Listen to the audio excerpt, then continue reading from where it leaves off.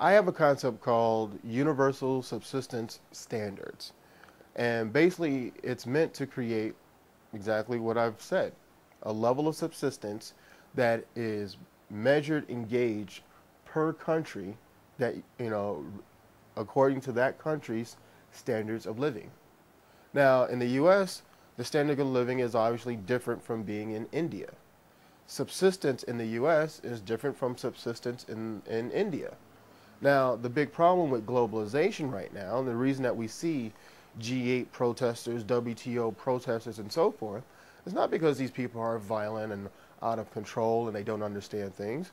And globalization in itself is not bad.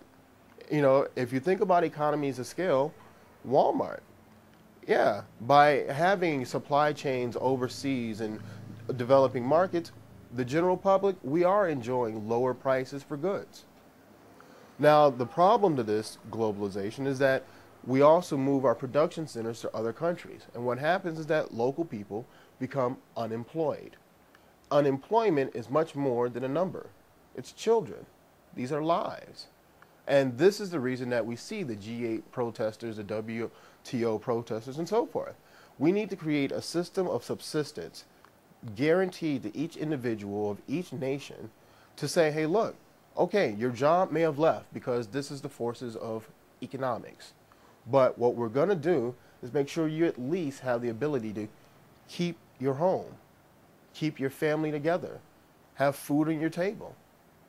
Just because your job left overseas doesn't mean that you suddenly became a bad person who doesn't want to work. Nobody's like that. Everybody has a push for productivity.